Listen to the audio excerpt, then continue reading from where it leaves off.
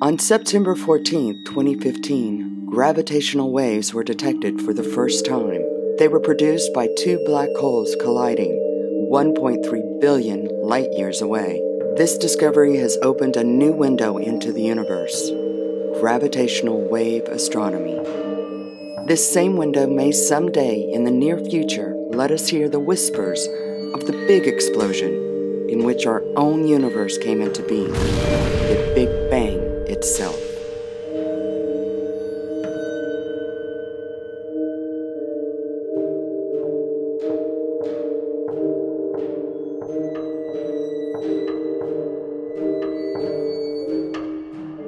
When I submitted an application to NASA for a grant in 1998 to study gravitational waves, I got funded. And essentially we became part of the LIGO scientific collaboration in 1998, so 18 years ago. The way the center started with work that was highly theoretical in nature. And the center was founded 13 years ago.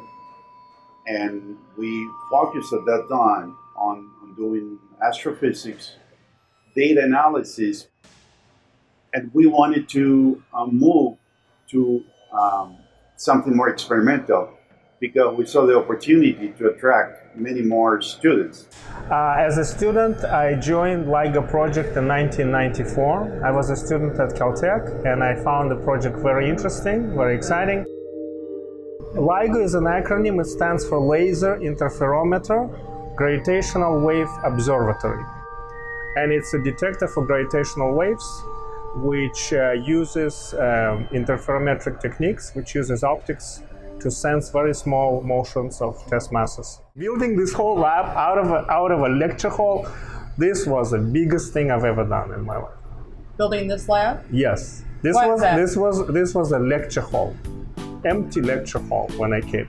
And the students helped me to change the floor on which we stand, change the ceiling, we put the wall, we put those doors in, we did everything ourselves. Hello, my name is Anton Grybowski, so I want to introduce you to this optics lab. You can come in. Over here we have multiple optical tables under special enclosures, and currently there is multiple experiments going on. Usually it's like 2 experiments per table. We want to build a huge cavity, something like LIGO but smaller. But right now, I can say for myself, I'm working for the detector characterization group, and that's data analysis and detector characterization, right? So what I do is to use all the data recorded by thousands. It's not only a single sensor. We have thousands of sensors measuring not only gravitational waves, but also noises and like environmental disturbances like lightning strikes, like earthquakes, many things, right? So what we do is to compare, right, our channels. So we say, okay, we saw one gravitational wave and check if there was any disturbance at the same time. Every group, in my case, they're trying to take noises that can be interpreted as gravitational waves. So right now we have a noise between 20 and 50 hertz, and we need to find where this noise is coming from. What we know is coming from one of these misalignments on the mirrors, but it's really easy to say it, but it's a lot of work and a lot of people working, like me, engineers, and people from dead car detection characterization, as Guillermo said. Like it's a huge community. It's a huge community. That's why we are more than 1,000 people working with, because each person has a different role. Even it's a small role, but it's a very important role.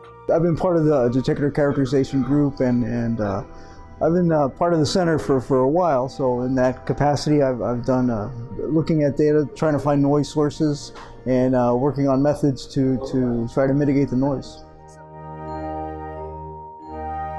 In general, gravitational wave can have completely different frequencies, but turned out that LIGO listens gravitational wave in frequencies that are similar to frequency band that we can hear. It's probably from 2060 hertz to a couple of thousand hertz. So pretty much if you get signal from the LIGO detector, if you filter it out correctly, connected through the audio amplifier to speakers, you will actually hear how this gravitational wave sounds, and it's something like whoop. Just wanted to clarify, so essentially what they're doing is they're measuring distance, and this distance oscillates in a very simple terms, right? And when they translate that into sound, that's how you can sort of have this sound of a gravitational wave, but there is no real sound, nothing like that. The whole detector is in the vacuum. That whip becomes of the motion of the orbiting around of the two black holes, right? So it's right, because you start like very slow, very far away, and it's like low amplitude. So it's and low. But one of the things that sort of gives me a feeling of accomplishment in having people like Guillermo, like all our students that feel part of this, and they're from here, and they feel part of that. They think that's something.